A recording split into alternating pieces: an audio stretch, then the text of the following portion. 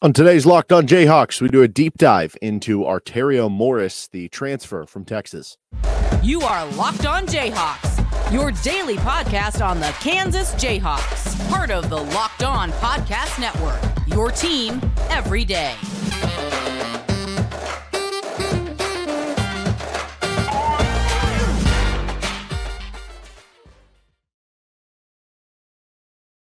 You can hear me as well on Rock Chalk Sports Talk, Monday through Friday, 3 to 6 p.m. on KLWN in Lawrence. Thanks for making Locked On Jayhawks your first listen every day. We are free and available wherever you get any of your podcasts. You can also like and subscribe to us on YouTube. On today's edition of Locked On Jayhawks, we're doing a deep dive into Arterio Morris, who is the transfer from Texas, former five-star recruit. Came into the program for 1 year at Texas. I think he was ranked 16th on the 24/7 composite, very high potential. And he decided to transfer. There's some off-the-court stuff that we need to talk about here as part of the deep dive. But we'll get into where things seem to be at right now, scouting report, strengths and weaknesses, and then the kind of final verdict, how he would fit in at KU, and for me, whether it would be a take or not. All right, let's start things off with where things seem to be for Arterio Morris. So this guy who, went to Texas last season, ended up being a bench guard for the team. He comes in as a five-star recruit, but he's behind Marcus Carr and Tyrese Hunter and Serge Rice as their sixth man off the bench. There's not a ton of minutes to go around at the guard position. So he only plays 11 minutes per game, but this transfer to me is not about lack of playing time, because he would have been in line for a lot of playing time this year, you would think. Marcus Carr graduates. Serge Rice graduates. Marcus Carr is testing the draft waters. Even if Carr comes back, there's a spot next to him for a possible starting bid. You would assume that would have been Arterio Morris. So I don't know what this is about. Obviously, Chris Beard would have been his main recruiter. I would assume he's gone now, and maybe that was the reason he, wasn't a Coach Terry guy. I don't know. I don't know why he is transferring specifically, because it seemed like he was going to be in line for a lot of playing time there. This was not someone who we saw pop up on a list of, Arterio Morris, schools that have reached out, reported interest, whatever. It was Kansas. It just kind of all of a sudden came out that Arterio Morris was going to have a visit.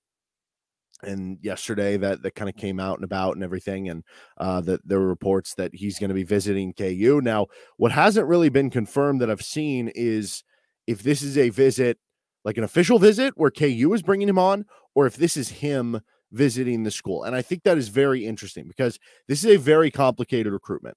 It's not just about the player.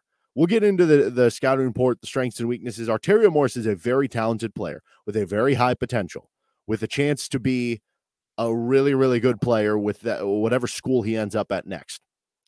There's also off the court stuff going on, and you have to be careful when you're talking about some of this stuff, because a lot of it could be alleged or is still going through the process and everything. He was supposed to have a court date, I think, for March, but it got pushed back, I would imagine, because they were in kind of the thick of things with playing basketball and stuff. So they pushed it back. So we're still waiting on that. But he basically, as the story goes, he got in trouble for, again, I'm trying to kind of be careful here, for a situation with his ex-girlfriend. He was never suspended at Texas. It was an arrest on June 2nd. So the summer of 2022. And I know there were some people in the Texas area that were surprised he never did get suspended or anything like that, or that he ended up playing this season. The side of Arterio Morris, his attorney, has been out and said that we maintain his innocence, just as we have from the outset. According to Frisco police, that Morris was arrested after officers were called to the ex-girlfriend's house. She told police that she and Morris had broken up the day before, and that a relative who didn't know about the breakup let him inside. The woman told police that Morris grabbed her arm, pulled her off a bed, then grabbed the front of her sports bra, which caused an injury on her neck. Police, this according to this story on ESPN, which is actually funneled through from the Associated Press. Police reported seeing a 3-inch abrasion on the woman's neck and arrested Morris on a charge of assault, causing injury to a family member, which includes dating relationships in the state of Texas. The charge is a Class A misdemeanor that carries up to 1 year in jail and up to a $4,000 in fines if convicted. Morris was released from Denton County Jail on June 3rd. He posted a $3,500 bond. He was allowed to remain with the team, and Texas officials said that the matter was turned over to campus Title IX office. So, ended up not being suspended or anything. We're still waiting on that. Obviously, that would be bad if you brought on a transfer commit and then all of a sudden they were convicted in court and were, to jail for a year, like said, that could possibly happen. But there's no meaning that would or would not happen. We don't really know what's going to happen. It's going to court, and we'll see what ends up happening there. Obviously, with some of these, domestic violence type of issues, there are times when it's hard to prove, and it's hard to, we see all the time, like the accuser ends up getting off scot-free, whether it's because there wasn't anything they did wrong, or just because it was too hard to prove in the court of law, even though they did do something wrong. So I don't know where I'm doing surface like digging on this stuff for Arterio Morris. I'm sure less than maybe some other people have, but I would just think that makes it very complicated, because if you are a school that's going to take him on, there is a certain PR hit that you are going to have to suffer through. Now, if you're Kansas, you've been through this before. You've been through this with LeGerald Vick. You've been through this with past players that maybe you've kicked off the team. I don't know that you necessarily love the PR of going from the NCAA IARP stuff to then all of a sudden, and right before that you were dealing with whatever the Josh Jackson stuff and LeGerald Vick stuff to then going through this. I'm not sure that's great, but also like Kansas is obviously a well-established team. Like Bill Self is very comfortable in his position, that he can probably take this risk a little easier than maybe some other schools or other new coaches. And I think what makes it interesting with the visit is if it's official or not, is if it's official, it would be KU reaching out to the kid. I almost get the sense that, most often visits are about you trying to sell your school, sell your program to the player coming in. I view this visit as Arterio Morris and his camp is trying to sell themselves to Bill Self. Why should we take you? Let's talk about this. Let's dig deeper on the issues. What happened here? Like, what are we getting ourselves into? And there will be some sort of a vetting process with all this done by KU, because the talent, get on the court, very good possibility to be a very good Kansas player. But the stuff off the court, it very much scares you. It very, very much scares you. So we'll get into the scouting report, and then we'll get into the verdict side of things. But I'll just say this. I don't necessarily love the off the court stuff, and I am a believer in, giving second chances and stuff like that. But is this a second chance if it's maintaining innocence and not showing remorse and not doing anything about it? Is there nothing actually that happened wrong, so he has no reason to show remorse? Is this situation where he is becoming a better person off it? There's so many questions that come off of this that I don't have the answers to, that hopefully KU and Bill Self and staff are going to get to. But on the surface, it's not look great to me, but we'll get into the scouting report here in a second. All right, this is Locked On Jayhawks, and we are brought to you by FanDuel Sportsbook. Slams, no-hitters, and double plays are back. There's no better place to get in on the MLB action than FanDuel, America's #1 sportsbook. That's because right now, new customers can step up to the plate with a no-sweat first bet up to $1,000. Just go to FanDuel.com/lockedon, sign up, place your first bet, and get up to $1,000 back in bonus bets if you don't win. You can pick your favorite player to hit a home run that specific day. You can get a pitcher's over or under on strikeouts. You can build your favorite same game parlay with your favorite matchup of the day, or some different players you think are going to get hits, home runs, doubles, whatever it is that day. So don't miss your chance to get a no sweat first bet up to $1,000 when you join FanDuel today. Just go to FanDuel.com/lockedon to sign up. FanDuel, an official partner of Major League Baseball. On scouting report of the player, because as I said, there are the off the court stuff that you have to kind of work through as a staff to figure out if this is a kid that you feel comfortable taking, or if it's someone that you're avoiding at all costs. But the on the court player is very, very good here for Arterio Morris. You look at the stats and you're like, oh, he averages 11 minutes per game and he scored 4.5 points per game at Texas. And you're like, well, how good could he be? But again, he was behind Marcus Carr, Tyrese Hunter, Jabari Rice. There weren't a ton of minutes to go around. When you saw him on the floor, you did see real good flashes of what he could do. We even saw that in the Big 12 tournament game, the championship between Kansas and Texas. He hit a couple big shots for them. He's a former top 20 recruit, number 16 in the 24/7 composite, 5-star who does have those real flashes.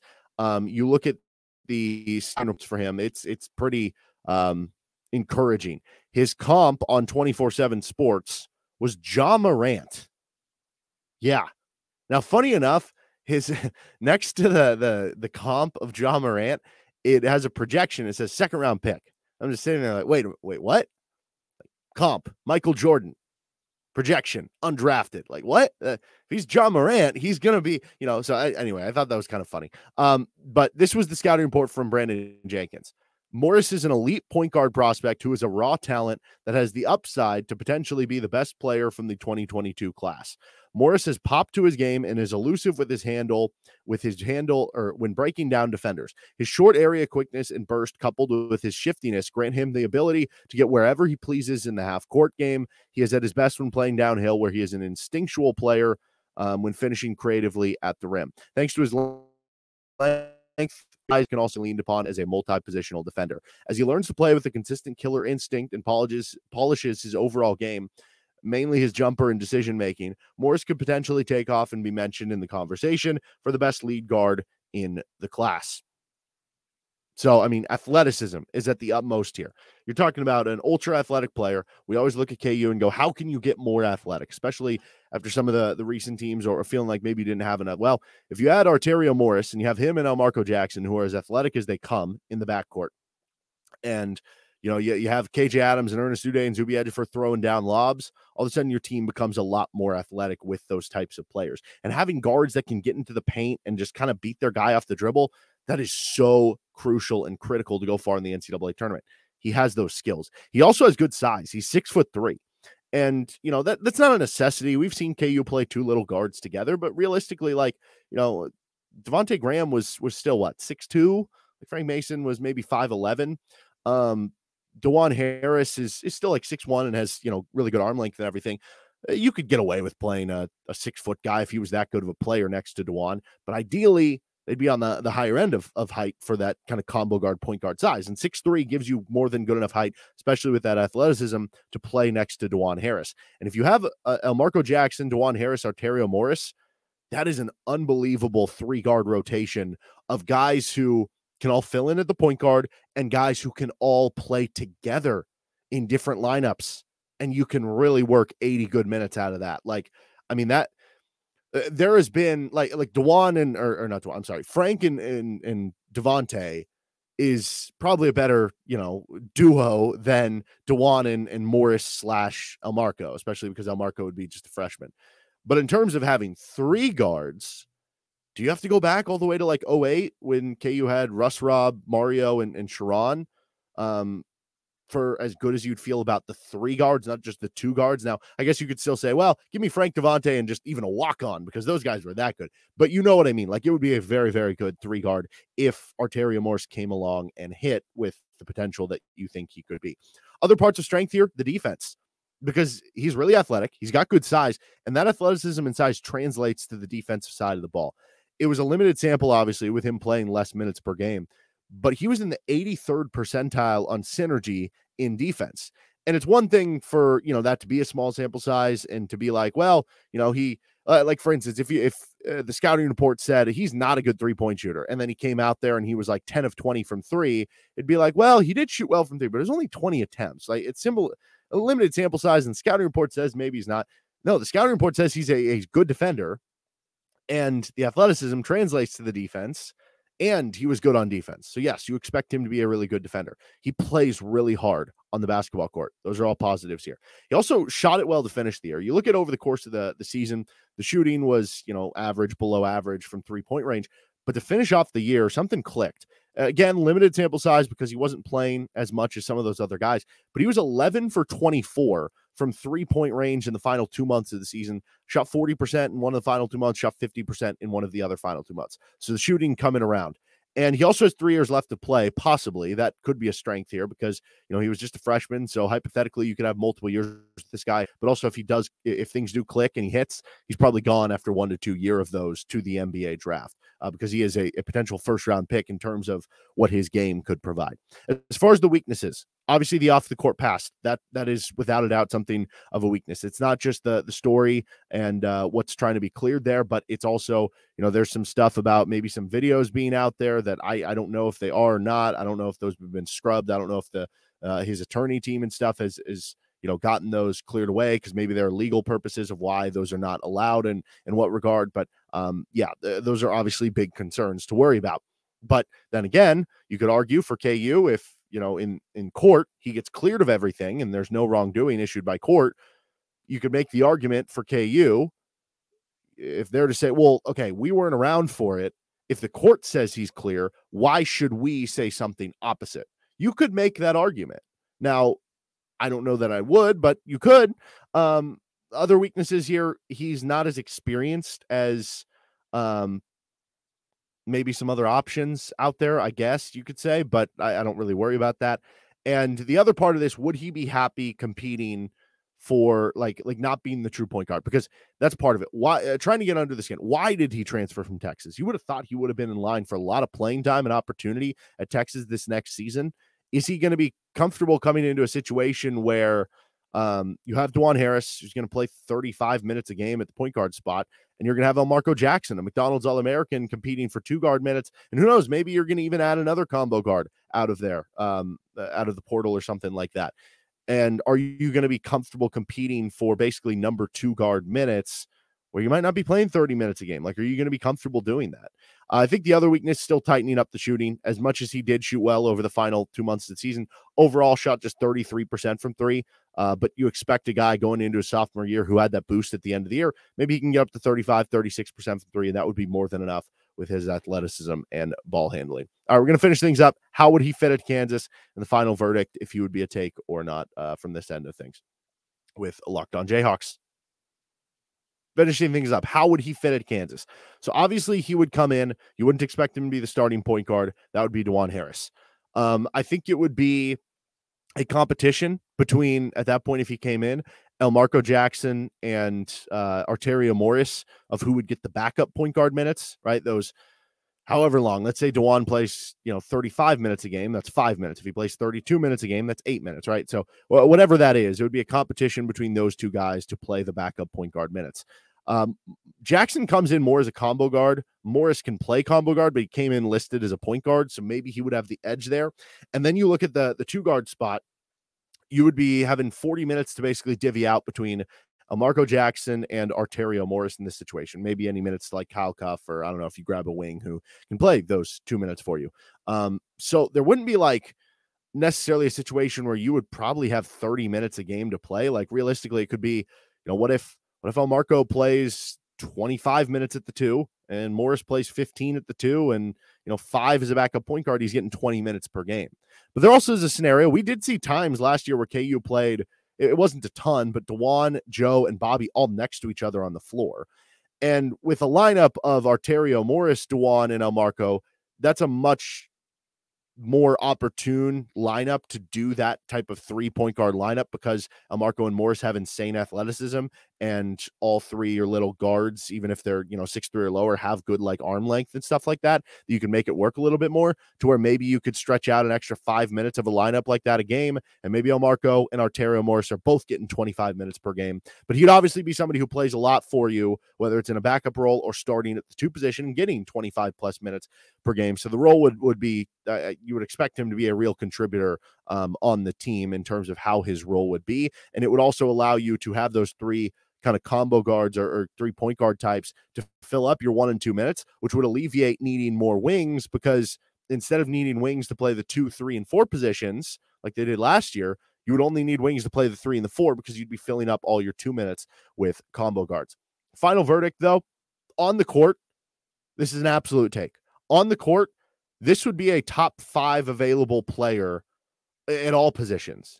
Maybe not in terms of what he did last year or what he's expected to do maybe next year, but when you look into the idea of the potential and having 3 possible in terms of fit for KU. Like Hunter Dickinson, obviously number one. You know, I don't know who would be number two or number three, whatever, Max Asmus or this wing or whatever. But he would be top five in terms of just on the court play, arguably in terms of fit for KU and what you would be getting for the long haul out of the train. Don't really want to deal with the off the court stuff. For me, it's a no, but I'm not in those conversations. I'm not in the room with Bill Self and the coaching staff and the people who are going to be vetting Arterio Morris.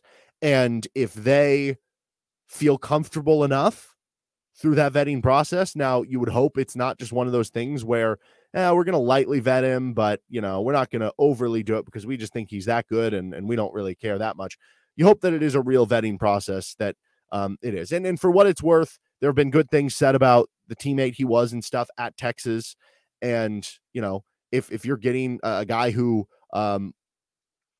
ends up being like a really good person from bad situations, like we saw Jalen Wilson, he had the DUI, he learned from it, he became a really important leader on the team. Obviously different situations, and I don't want to like cross compare crimes and stuff like that, but there are avenues where people can get better from stuff. And if that happens and the info isn't as bad here and the court clears him and everything, it makes it more likely and doable here that I can, I guess, understand it. But for me, I just really wouldn't want to deal with some of the off the court stuff. But, you know, that's me. I know some fans are like, no, we don't care. Like if we trust Bill Self, everything's fine. And they're going to come to whatever logical conclusion they want to come to. So we'll see what that ends up being. But obviously a great on-court fit. You have the worries about some of the off-the-court stuff that we'll see what the resolution of that beholds. All right, that's going to do it for this episode of Locked On Jayhawks. We'll be back with a Hunter Dickinson deep dive on tomorrow's episode. You can hit me up on Twitter at DJohnsonRadio. You can listen to Rock Chalk Sports Talk 3 to 6 Monday through Friday on KLWN. You can listen to Locked On Jayhawks wherever you get any of your podcasts or on. You can subscribe and like the show. Have a good rest of your day. We'll see you tomorrow on LOJ.